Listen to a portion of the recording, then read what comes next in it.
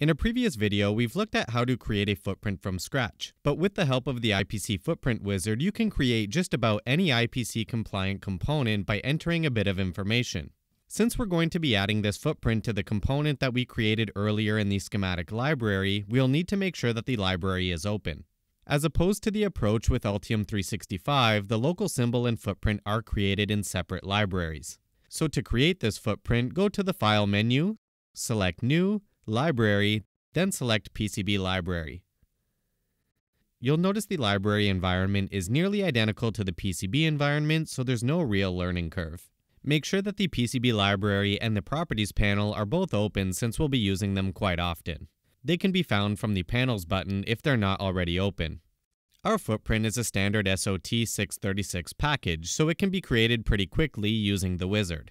From the Tools menu, select the IPC-compliant Footprint Wizard. We'll be going through quite a few different pages to define the specifics of the footprint that we're creating. Click Next on the first page, then we'll select SOT23 as the component type, then click Next again. Just below the dimensions for the package type, select the SOT23 6-lead package from the drop-down menu, and you'll notice the footprint preview will change. We'll also check the Generate Step Model Preview option in the lower left corner to add a 3D body.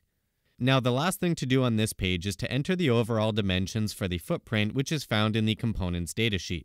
You can find these values yourself, but we already have them, so go ahead and enter the same values as we're showing here. Feel free to click on the 3D button in the preview region to see what the footprint is going to look like. Let's click Next to continue.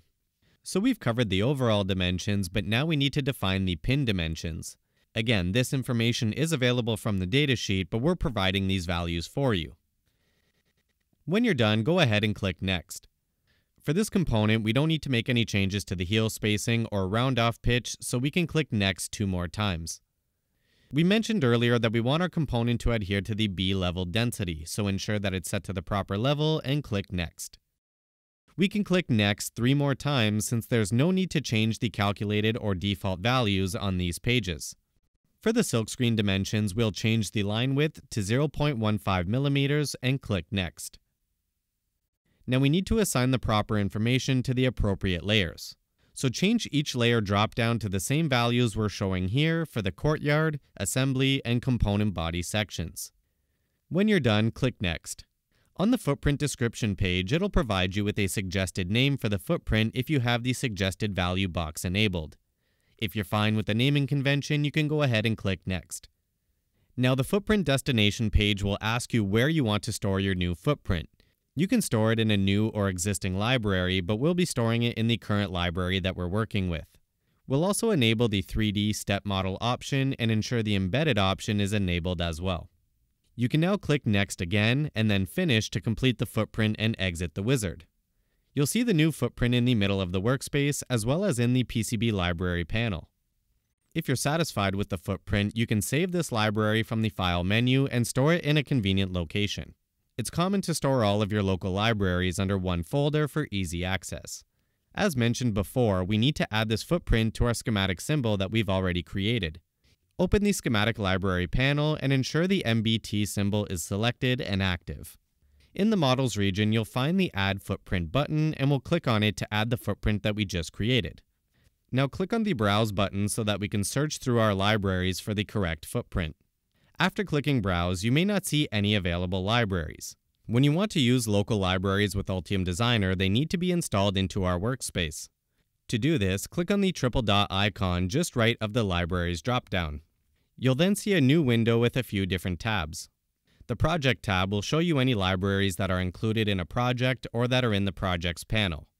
The Installed tab will show you all of the libraries that are currently available regardless of the project you're working on. The Search Path tab isn't commonly used, so we'll focus on the other two for now. From the Installed tab, the miscellaneous libraries are included by default with the Altium Designer installation. From the Install button, let's browse for the PCB library that we just created. You may need to change the file extension for the search filter to be able to see PCB libraries. Select the library, click Open, and now you'll see it included in the available libraries. Let's close this window. The footprint will now be available, select it, and click OK to continue. We'll click OK one last time to successfully attach it to our schematic symbol. Since our component is now complete, you can simply save the schematic library and close this tab. You're now set to start using the component that we just created.